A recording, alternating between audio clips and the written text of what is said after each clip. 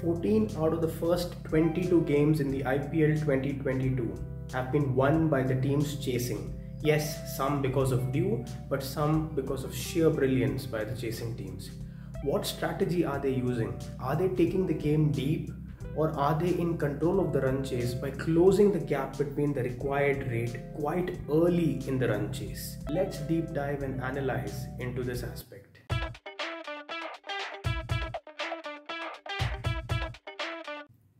In this upcoming visual, you will see team-wise how many times have they successfully chased down a target and what has been the enormity of the target that they have chased.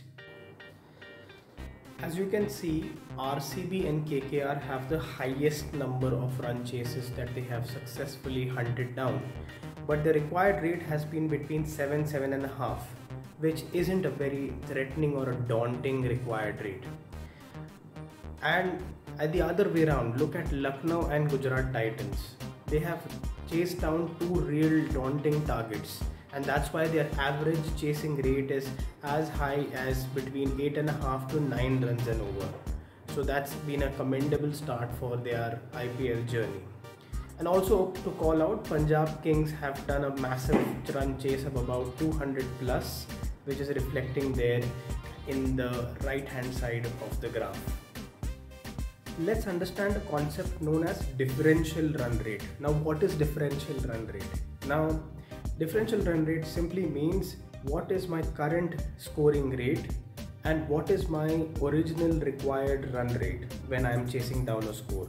The difference between these two is purely differential run rate. In my analysis, I have looked at the differential run rate at 2 points.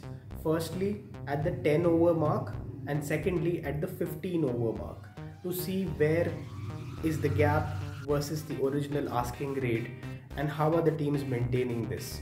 So let's have a look at what happens in a successful run chase thus far and what has happened in a failed run chase, and a couple of very interesting things which will come up. In this visual, for successful run chases, you will see two amazing patterns. You will see, except Gujarat Titans and Lucknow Super Giants, all other teams have not been too far away from the original required rate. You see the gap is quite minimal at the 10 over mark for each of the teams except Gujarat Titans and Lucknow Super Giants. But when you move to the 15 over mark, the gap is minimized. The gap is much smaller from the required rate, which means they are in control of their run chase and they are very close to where they want to be at that stage. For Lucknow Super Giants and Gujarat Titans, it's a very interesting pattern. They are not too far away at the 10 over mark versus their required rate. But look what happens to them at the 15 over mark. They have in fact widened the gap and they've increased the gap, which means they're making themselves harder to run chase, but eventually they've been able to chase it down. So that's kudos to David Miller and Tewatia from Gujarat Titans, and kudos to Huda, Dhoni, Krunal Pandya from Lucknow Super Giants' side, which is quite an amazing feat to hunt down a target even while you're going away from the direction which you want to be in. For failed run chases, we see a very common story in most places in this upcoming visual. It tells you that most teams have had a huge backlog at the end of the 10 over mark, and that backlog is not really closed down that swiftly when they reach the 15 over mark. The gap and the backlog is huge for all of these teams.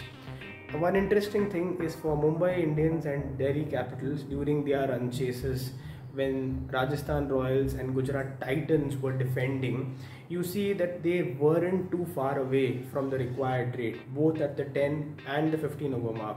But unfortunately, they did not have that grandstand finish that could help them cross the line.